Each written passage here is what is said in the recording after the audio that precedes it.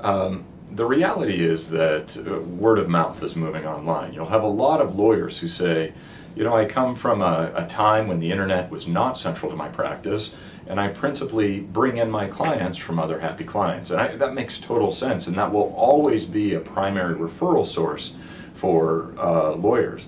But what we're seeing very quickly is that consumers are moving online either to have that word of mouth from someone they know or don't know in a site like Avvo, or they're taking the word of mouth that they have and they're doing the equivalent of a background check to understand if what they heard through the word of mouth lines up with what is in public records and what others have said, or even what other lawyers have said in the community.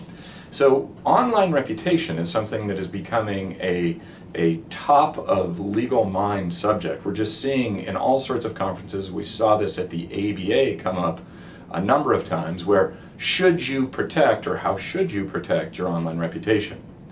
And I think for any lawyer who says the internet is not important to me, I think they're making a mistake, because give it 10 years and just about all searches for professionals, especially licensed professionals, are going to be done primarily through the internet and through other sites, legally oriented sites like Avvo, that focus on the lawyers and the lawyer's background. So one of the questions that you need to ask yourself, or that any professional needs to ask themselves, is this site important to me? Is the Google search results to me important to me?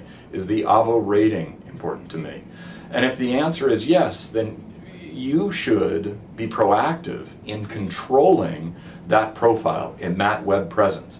If it isn't important to you and you don't think that it affects your practice in any way, then I wouldn't worry about it. But still, some element, some part of the web is important to you, and yes, you should be proactive.